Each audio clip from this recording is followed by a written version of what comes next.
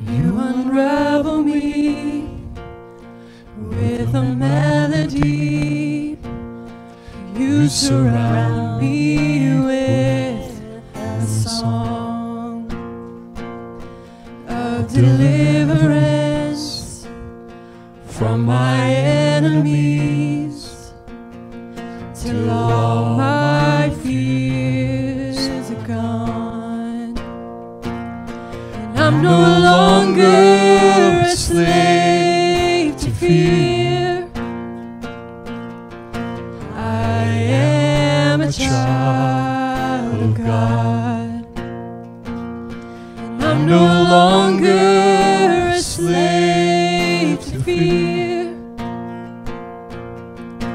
I am a child of God.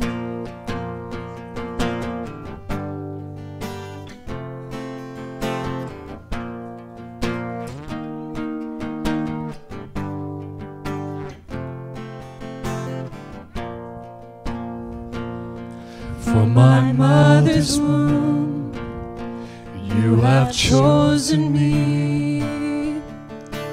Love has called my name. I've been born again into your family. Your blood flows through my veins. And I'm no longer a slave to fear. I am a child of God. And I'm no longer a slave to fear. I am a child of God. Repeat that again. I'm no longer a slave. I'm no longer a slave to fear. I am a child of God. And I'm no longer a slave to fear. I am a child of God. Oh, oh, oh, oh,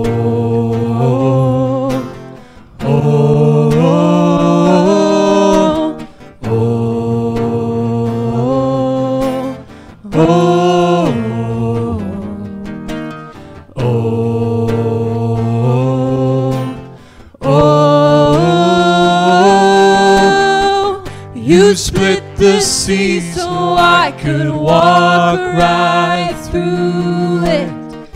My fears are drowned in perfect love. You rescued me so I could stand and say, I am a child of God.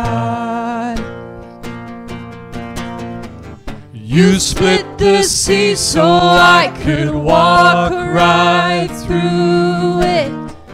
My fears are drowned in perfect love.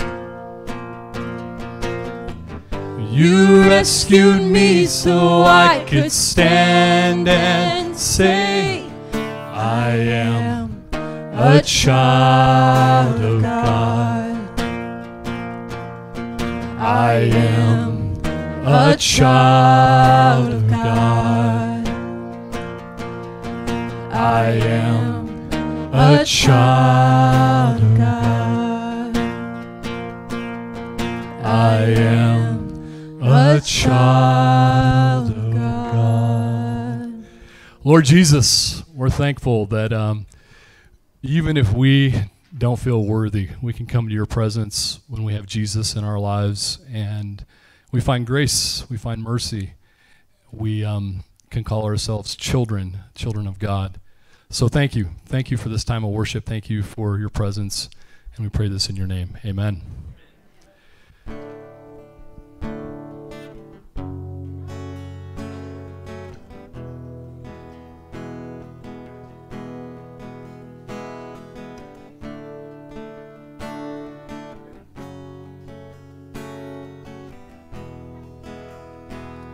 right, church, here we go. You give life, you are love, you bring light to the darkness, you give hope, you restore every heart that is broken. And great are you, Lord. It's your breath in our lungs, so we pour out our praise. We pour out our praise. It's your breath in our lungs, so we pour out our praise to you only.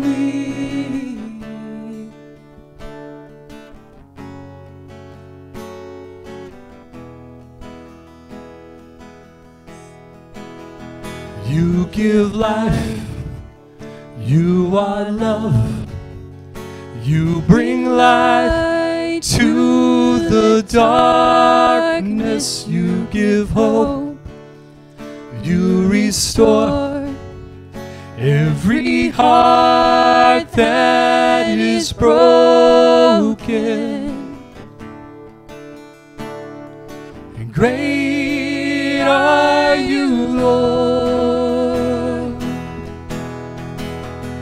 It's your breath in our lungs, so we pour out our praise.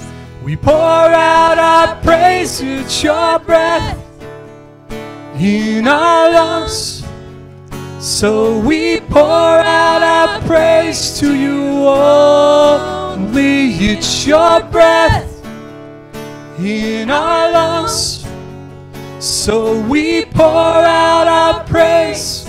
We pour out our praise. It's your breath in our lungs, so we pour out our praise to you only.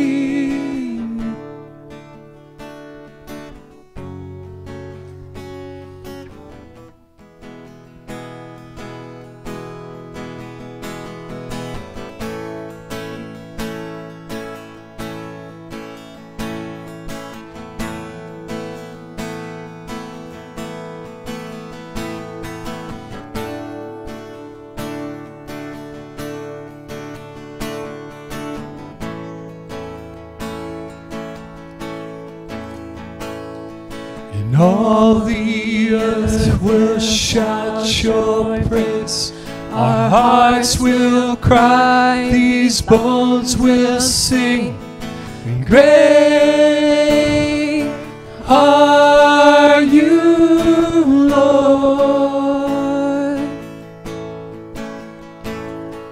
And all the earth will shout your praise. Our hearts will cry, these bones will sing. And great are you, Lord. And all the earth will shout your praise. Our hearts will cry, these bones will sing. And great are you, Lord. It's your breath in our lungs, so we pour out our praise. We pour out our praise. It's your breath in our lungs, so we pour out our praise to you only. It's your breath in our lungs, so we pour out our praise. We pour out our praise. It's your breath in our lungs, so we pour out our praise to you only. Great are you, Lord.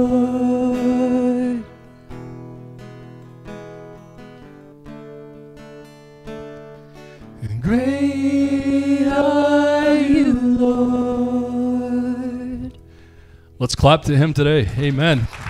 Thank you, Jesus.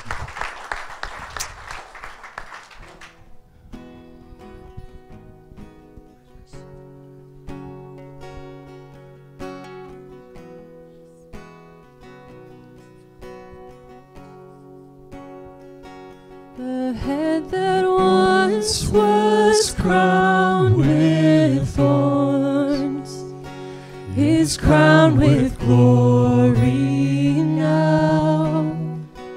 The Savior knelt to wash our feet. Now at his feet we bow. The one who wore our sin and shame, now robed in majesty, the radiance of perfect love now shines for all to see. Your name is victory. All praise will rise to Christ our King. Your name is victory. All praise will rise to Christ our King.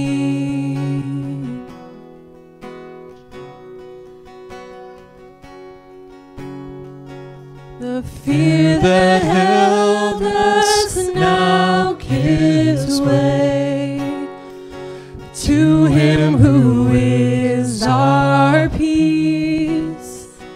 His final breath upon the cross is now alive in me.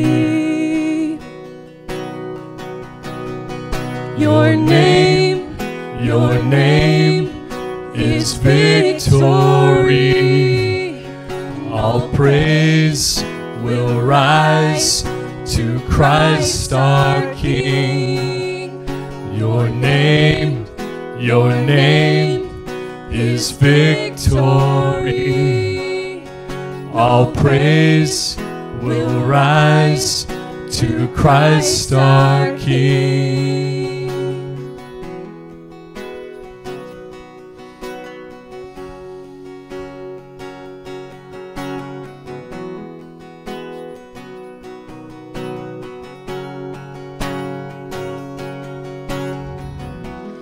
By your Spirit I will rise from the ashes of defeat. The resurrected King is resurrecting me. In your name I come alive to declare your victory. The resurrected King is resurrecting me. Repeat that again. By your Spirit I will rise from the ashes of defeat. The resurrected King is resurrecting me. In your name I come alive to declare your victory. The resurrected King is resurrecting me.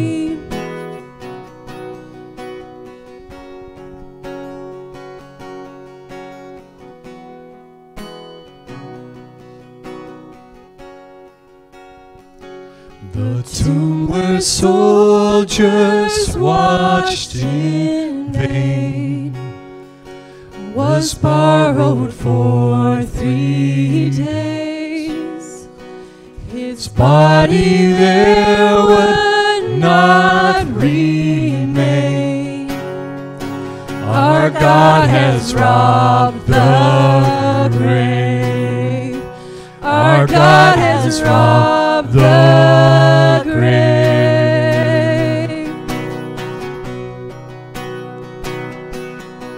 Your name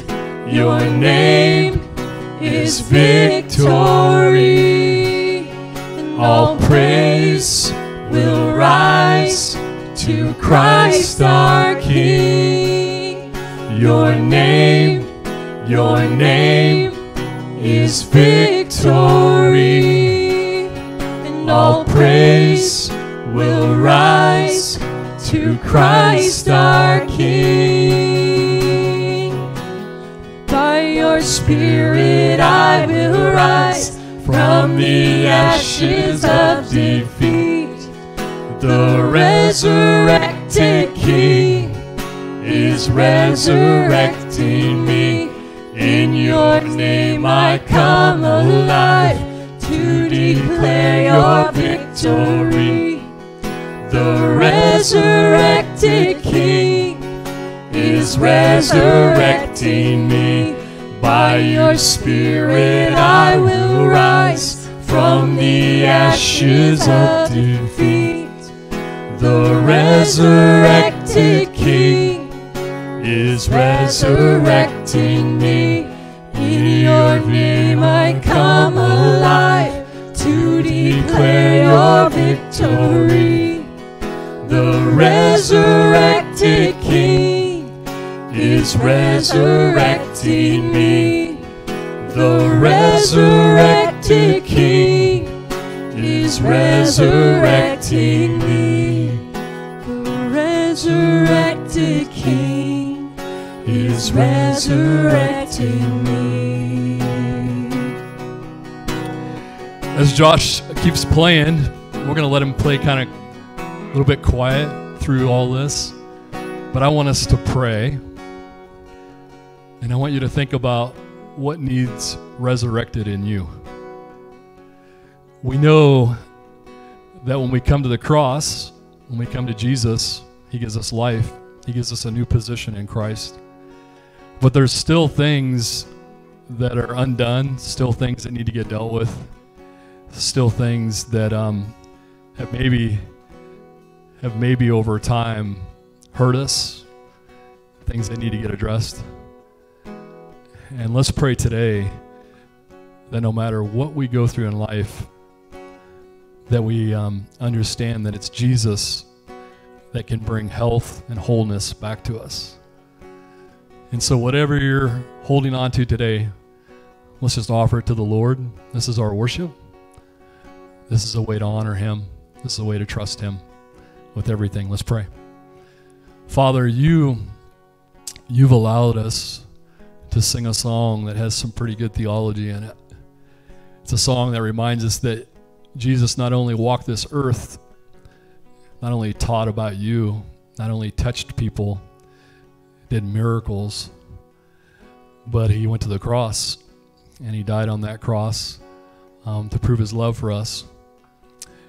But he rose again, and he rose again to show us that in him there's power, there's the ability to overcome, there's the ability to have health, there's the ability to forgive, there's the ability to just trust you with everything.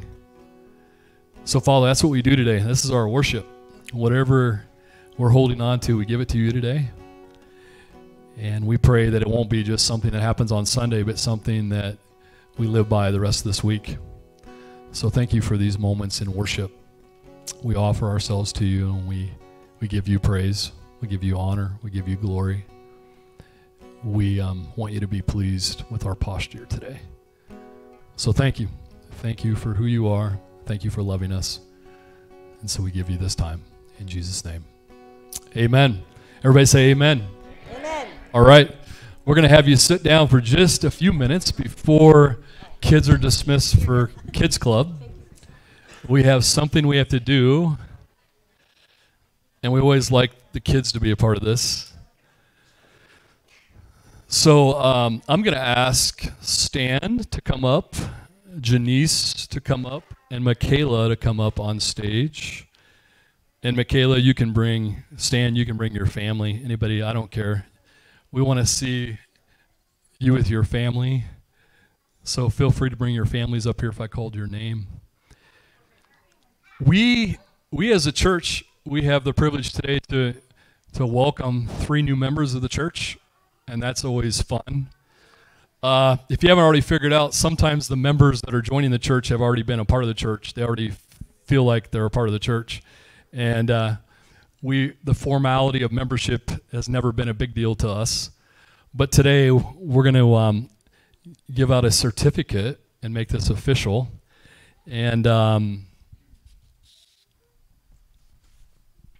the certificate just says this.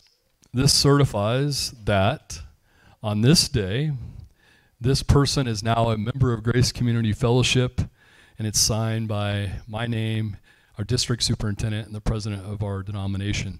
So the first one is going to go to Dr. Stan Udd. Let's clap for him. Thank you, brother.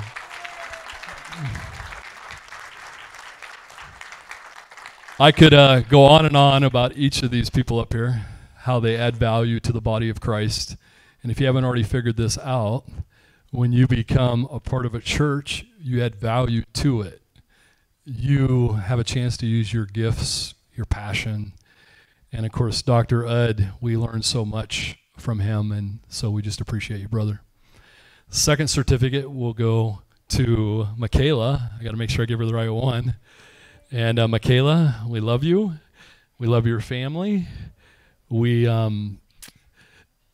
you might not all know this, but I met Michaela and Noah. I got to know them. Noah was, of course, a part of the church. Michaela, we all went on a missions trip together, actually with the Methodists, the United Methodist Church. And I would have never imagined that years later, you guys would be married, kids, and just serving Jesus. And so you guys are awesome. We love you. And so let's clap for Michaela.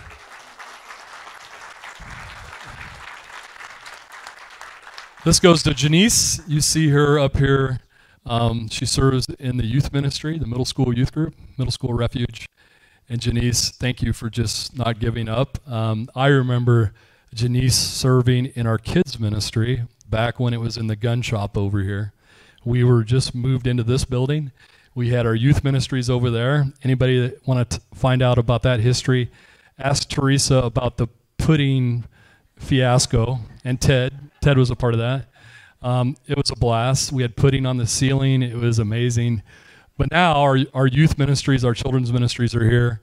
Janice chose to move up into a different age group, and now she's in the middle school youth group, and we appreciate you and your family. So let's clap for Janice. So I'm going to pray for them, and then when I say amen, we're all going to get up, and you can say hi to one another, and then the kids will be dismissed for Kids Club upstairs. Lord, it's always fun to have a stage full of people because that's the church. The church is made of people, families that are deeply in love with you, and they care about you, and just thank you that they're making this formal decision today. They've chosen to make this their church home. Thank you that they're a part of our family. We want to be a Christ-centered, grace-filled church family. And so thank you for each of these people up here today and the families they represent and the way they connect with us. And we just pray a blessing upon them, wherever they serve, whatever they do next, a blessing upon not only them but their families. We know that you have a plan for them. And so just thank you today. We get to welcome them like this. And so we just want to applaud you again and thank you, Lord Jesus, that we get to celebrate like this. And so we pray this in Jesus' name. Amen. All right, clap one more time and then stand up, greet one another. Kids are dismissed for Kids Club.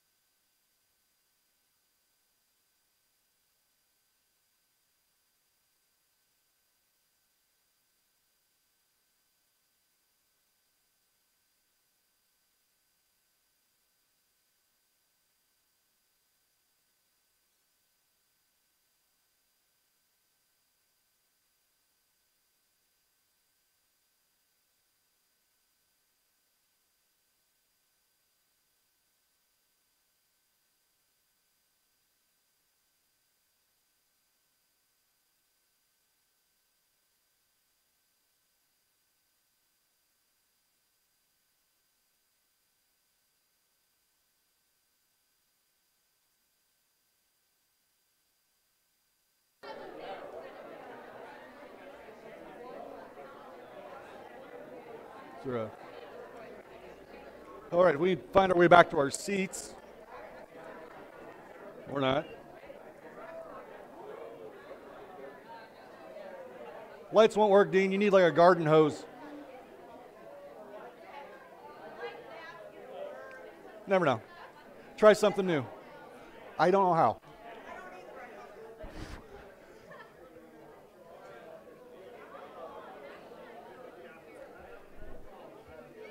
The waves are settling. I'm just enjoying watching Bob's animation as he's explaining a story. I try not to use my soldier voice a whole lot. I don't make a lot of friends that way. Hi, Tim. Welcome.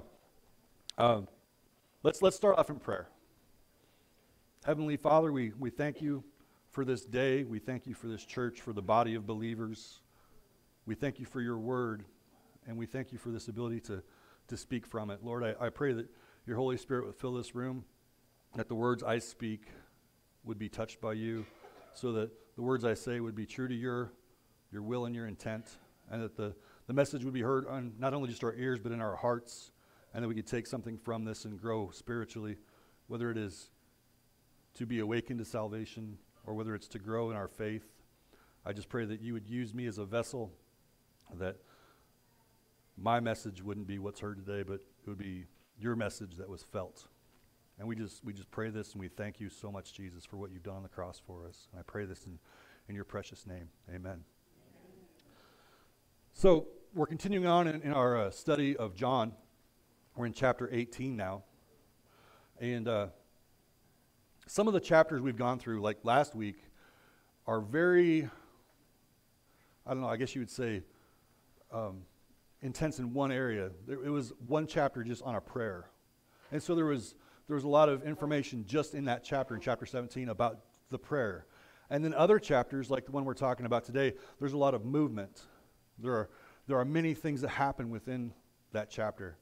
And so it's a different way of looking at the scripture, because we have to be able to move from position to position and see what happened for multiple people in multiple locations, and not just be able to focus on one thing that was said, like the prayer of Jesus last week. So what we're going to do is we're going to read through the entire chapter 18. It's 40 verses. And then we're going to talk about some of the things that we see inside of that chapter. And to put this message into context, remember that Jesus had just had this prayer for his disciples. And so we read in chapter 18, the initial reading will be through the NLT, the New Living Translation, but most of the teaching I do will be from the ESV, the English Standard Version. And it says, after saying these things, which was Jesus' prayer, Jesus crossed the Kidron Valley with his disciples and entered a grove of olive trees. Judas, the betrayer, knew this place because Jesus had often gone there with his disciples. The leading priests and Pharisees had given Judas a contingent of Roman soldiers and temple guards to accompany him. Now, with blazing torches, lanterns, and weapons, they arrived at the olive grove. Jesus fully realized all that was going to happen to him, so he stepped forward to them to meet them. "Who are you looking for?" he asked. "Jesus the Nazarene," they replied. "I am he," Jesus said. Judas, who would betray him, was standing there with them.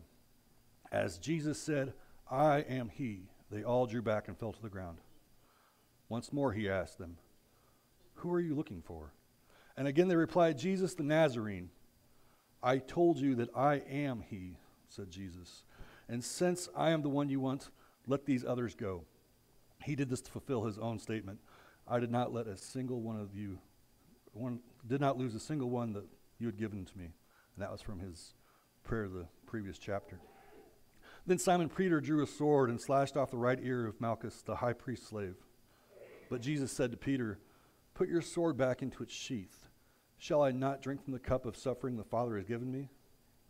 So the soldiers, their commanding officer, and the temple guards arrested Jesus and tied him up.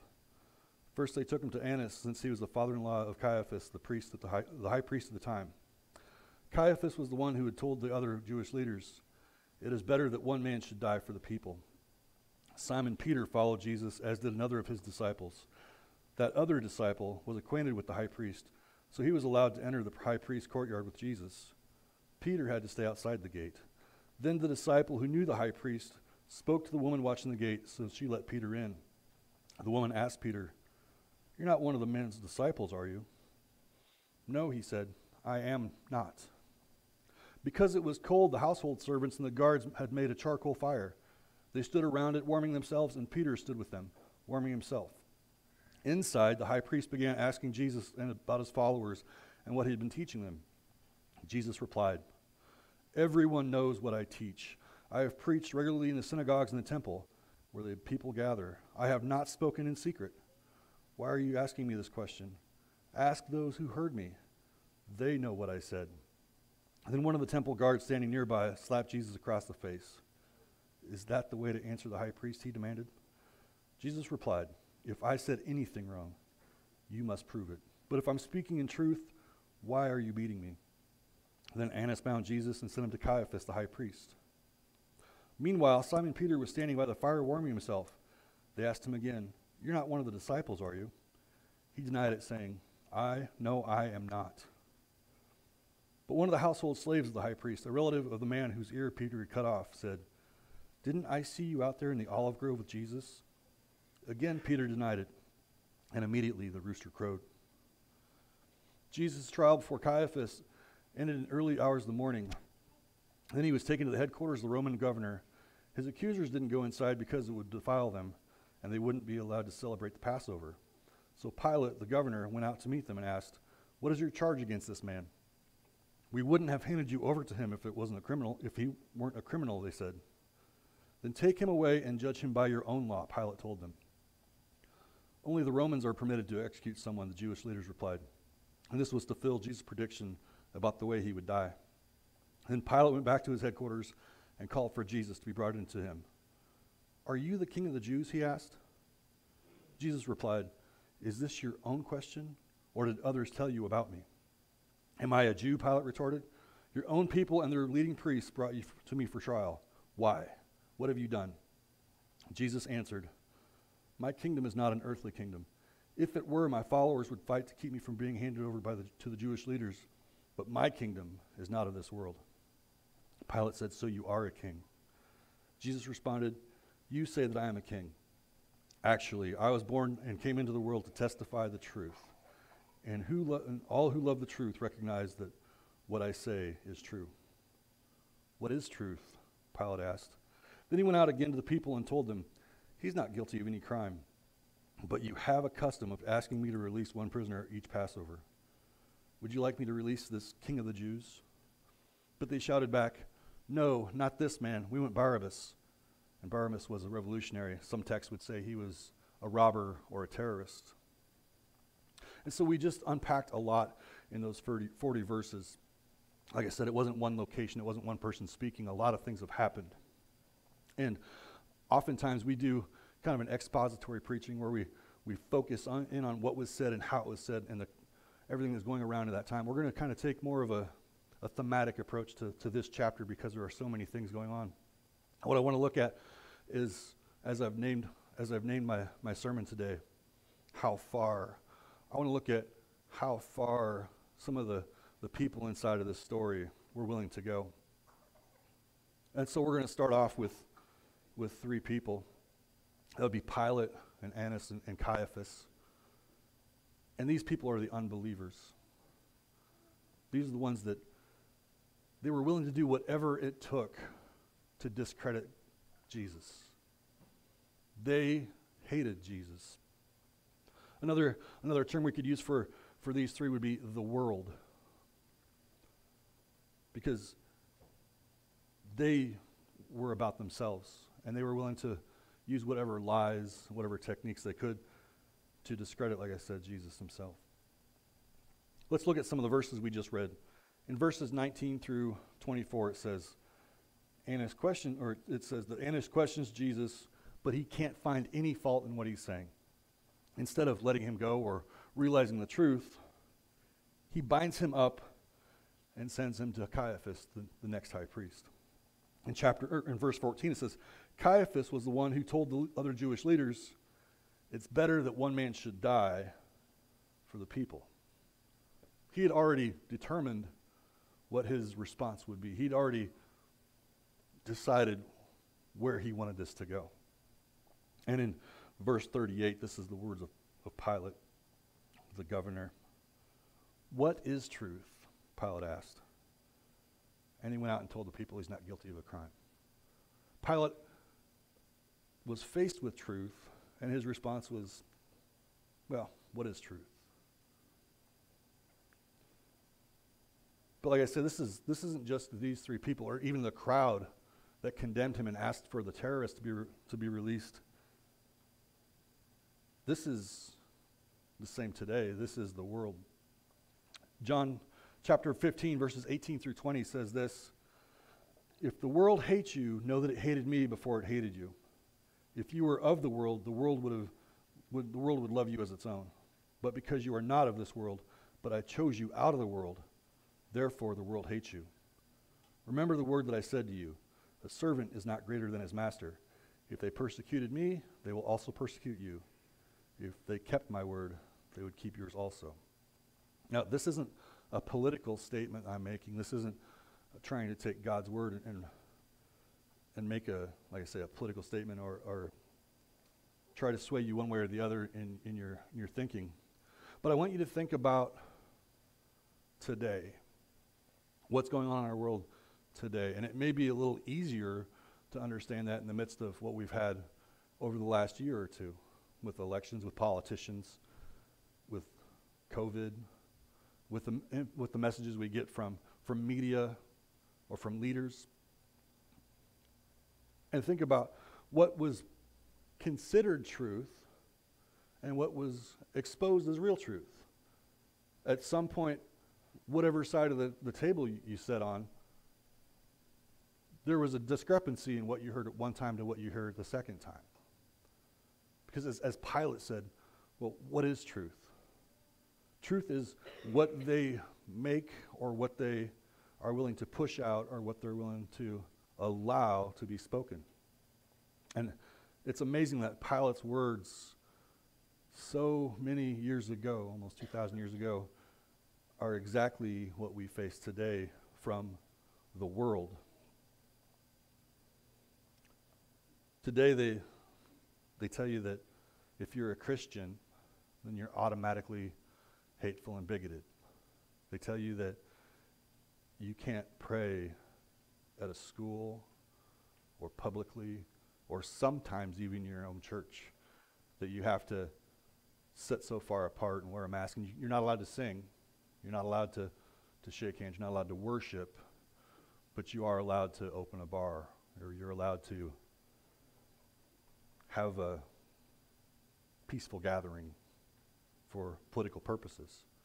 But only if your truth aligns with their truth, because that's what the world's plan is that what they say is right is right.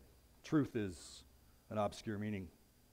Ephesians 4:18 says, they are darkened in their understanding, alienated from the life of God because of the ignorance that is in them, due to the hardness of their heart. Now, when I'm speaking of the world, I'm not only talking about presidents and governors and senators and world leaders, but I'm talking about leaders inside of schools. I'm talking about leaders inside of businesses. I'm talking about people on the street. We're talking about singers, people in film and TV, people that are social media influencers, people that are woke. If you didn't understand the term woke, thank you. I appreciate that. Woke is the one that says, my truth is the new truth, and anyone else is a false truth. Even though Jesus, from the beginning, was the truth. But we have this culture now where we're able to say, well, I don't believe that Mike wears black shirts. I think it's white, and if you tell me anything is different, then I will shun you. Because that's the way culture is trying to take it, because it is the world, and it is trying to base itself on anything but truth. But I got to tell you that that's not the most dangerous of the people inside of this story today. And when I say story, I kind of have a hardening my heart, or a difficulty in my heart when I say the word story, because this isn't a fable. What I mean when I say story is it's an account. This is something physically that happened. When I read the Word of God and I say story, do not confuse it for fable or fairy tale. Understand it is an account. The most dangerous of the people in this story was Judas, because Judas was a wolf in sheep's clothing. See, when Judas was on the earth, he was a disciple. He proclaimed to be a follower of Jesus. He was allowed to be the treasurer. And it said that he was numbered among the disciples and was allotted his share in the ministry. He was part of the team. And yet he betrayed the living God. His real self came out. Judas finally showed who he was, not when he was amongst the believers, but once he was surrounded by others that would discredit. He waited for that perfect opportunity to show who he really was. And after spending time with the Messiah, after Judas saw miracles, saw people healed, saw people raised from the dead, Judas sold Jesus out for, well, that's a lot of money right there. Wow. A couple silver coins. Does anyone know how much those 30 pieces of silver are worth? I tell you, I know that it seems really lucrative to us right now, but I did a research, and based on 2021, our value of currency, depending upon which size those coins were, it was between $100 and $500 that Jesus was sold out for, that someone lied to discredit Jesus, to put money in his pocket. $500. Now, it says that after he saw Jesus was condemned, and this comes out of Matthew 27, 3-5, Judas changed his mind, and he went back to the priests and the elders, and he tried to give them back the money, and they said, not my problem. So Judas threw those pieces of silver down and went and hung himself. Over $500. Because he was more interested in the gaining of wealth than in the truth. And he was willing to be part of the body until he saw an opportunity to exploit it. And like the first group, this person exists today too. I don't know who it would be. Statistically, there's a chance that one of us has that heart. I love every one of you in here as a brother and sister. Everyone that I've ever talked to, I fully believe you're not that person, but I don't know. And that's the most dangerous person.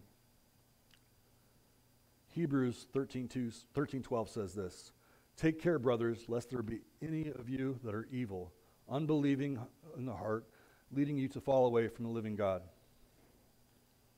See, that's the problem we have today in the church, is that there are people who profess that they are ministers of the gospel, who say that they are part of the body of Christ, but you'll notice that they don't preach Jesus. You'll notice that it's about giving alms to their congregation so that you can have a better life. It's a prosperity gospel.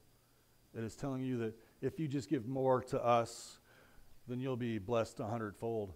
And all the while the congregants are listening to this person that they believe is in charge, all they're doing is filling that person's pockets so they can buy bigger houses, faster cars, and sometimes jet planes. Because they are, as Judas, they are using their position to fill their pockets regardless of the outcome of Jesus or the church. Matthew 24:24-25 says this, "For false Christs and false prophets will arise and perform great signs and wonders, so as to lead astray, if possible, even the elect. See, I have told you beforehand. And 2 Corinthians 11, 13 through 15 says, for such men are false apostles, deceitful workmen, disguising themselves as apostles of Christ. And no wonder, for even Satan disguises himself as an angel of light. So it is no surprise that his servants also disguise themselves as servants of righteousness. Their end will correspond to their deeds. And like I said in the first group of people, we're not just talking about the leaders. We're not just talking about someone who's a lead pastor or is in charge of a ministry or has the title deacon or elder. It could be anyone inside of the church. If you're part of the body, but your heart's not part of the body, then you're against the rest of us. Revelation 21:8 says this, but as for the cowardly, the faithless, the detestable, as for the murderers, the sexually immoral, the sorcerers, idolaters, and liars, their portion will be in the lake that burns with fire and sulfur, which is the second death. So you need to ask yourself, if I'm sitting here today, am I just smiling and shaking hands and singing the song so I can walk out the door and discredit everything that I know to be true inside of these walls? How do I present myself when I'm not here for an hour and a half on Sunday? If I was to see you on the street, would I know you were a Christian? Or would I know that you are a discredit to Christianity? Are you worried about how you will gain wealth or notoriety? Or are you focused on God's word and his truth and Jesus? But I want you to know that if you find yourself in either one of those two first categories, whether you find yourself to be a non-believer, or if you find yourself to not be invested into what you claim to be, then there's still hope. There is still hope. Because all you have to do is confess. All you have to do is accept Christ. All you have to do is repent. All you have to do is give it to Jesus, and he will change your heart. Romans 10:9 through 10 says this, if you confess with your mouth that Jesus is Lord and believe in your heart that God raised him from the dead, you will be saved. But it doesn't stop there. It's not just being saved. Ezekiel 36:26 tells us, and he will give you a new heart, it says and a new spirit I will put within you, and I will remove the heart of stone from your flesh and give you a heart of flesh.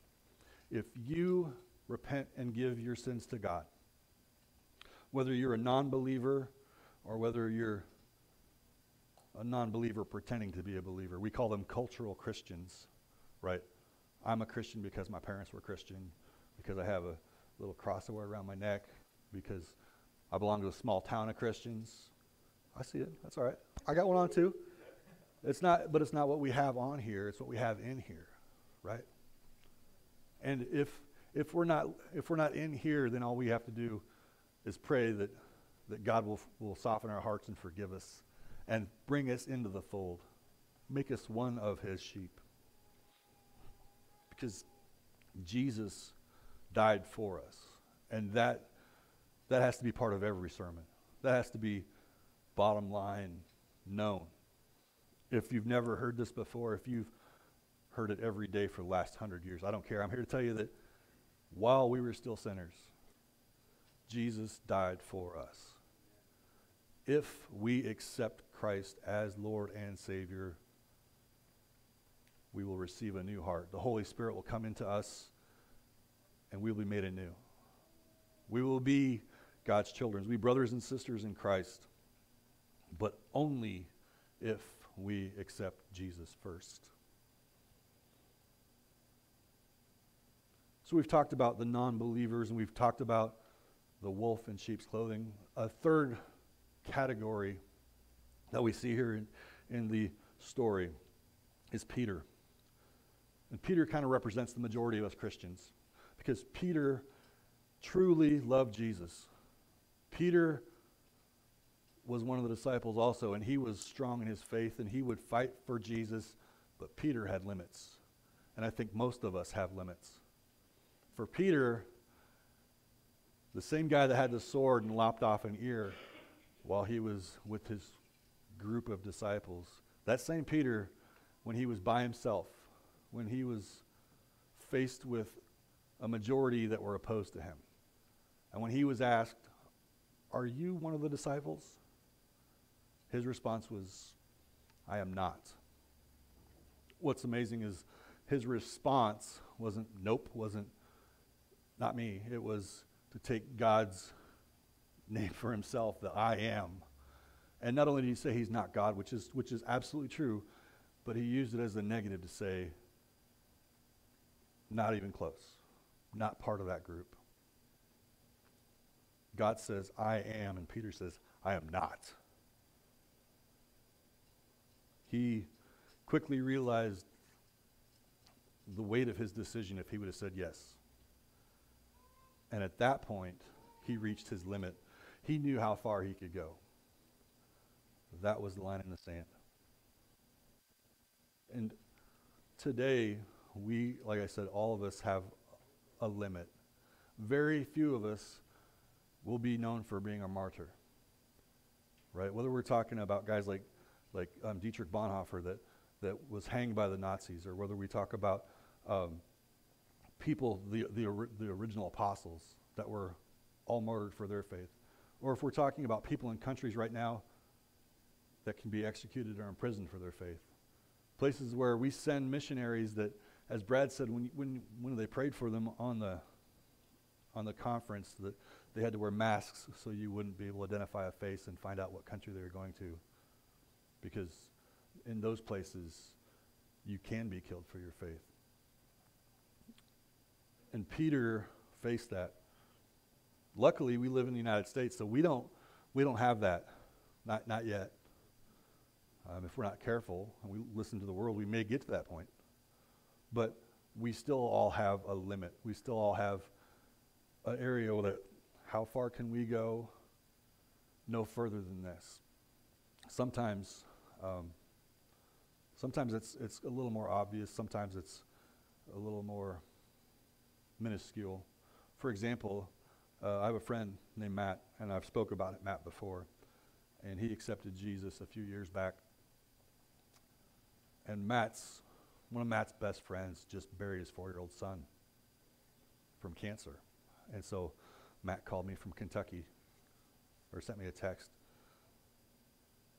And his "I am not" statement happened then, when he said, "I don't know if I can follow a God that just let a 4-year-old child die." And we're working through that. I'm praying for Matt. I hope you pray for him too. Sometimes it's hard. Sometimes it's a struggle when you hit that "I am not," when you hit that limit. Sometimes it's really, really small. Just this morning, Adam and I were talking, and Adam had reached out to everyone that had been in this church at one point, but was no longer in attendance when he came on board. And we were just talking about how sometimes it was the littlest indiscrepancy that caused the "I am not" statement. Someone felt slighted. Someone felt that maybe Mike used the wrong version to preach out of.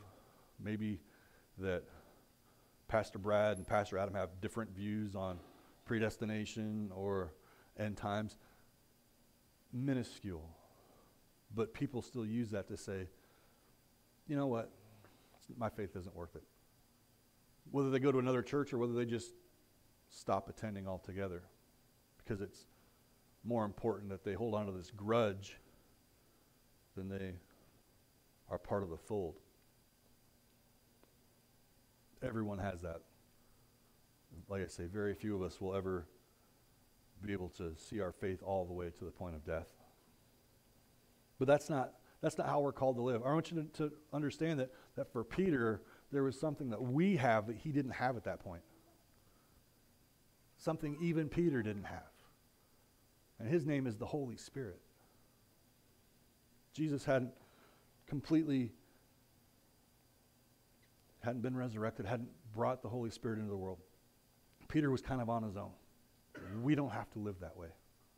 We have the Holy Spirit living in us if we have Jesus as our Messiah. Isaiah 41:10 says, "Fear not, I am with you. Be not dismayed, for I am your God. I will strengthen you, I will help you, I will uphold you with my righteous right hand." 2 Timothy 1:7 says, "For God gave us a spirit not of fear, but of power and love and self-control."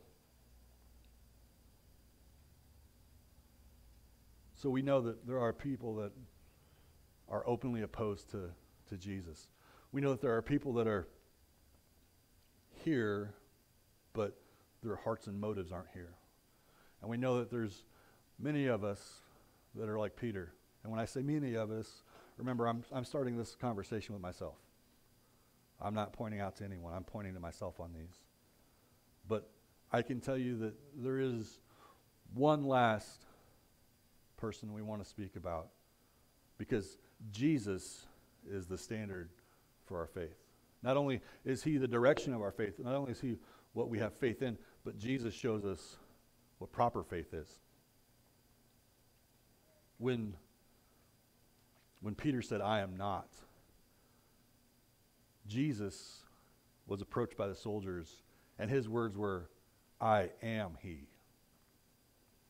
Jesus said, "Yeah, I'm the guy you're looking for, and I am."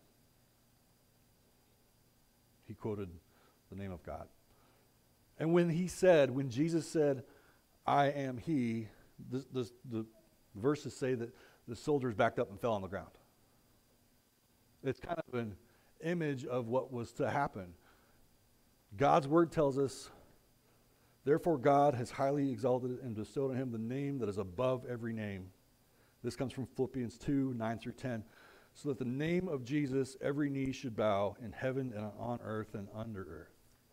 Whether they choose to bow or whether they will be pushed to their faces, the name of Jesus will conquer all. Those soldiers didn't plan on being in the mud, but when they heard the name of Christ, they were. Jesus also said, "I'm the one you're looking for, so let everyone else go." Because Jesus put everyone before him.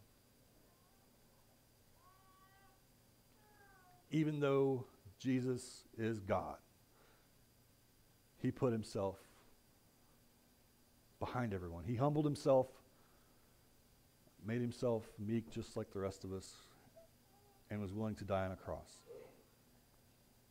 Here are some of the other attributes that Jesus had that I want you to notice.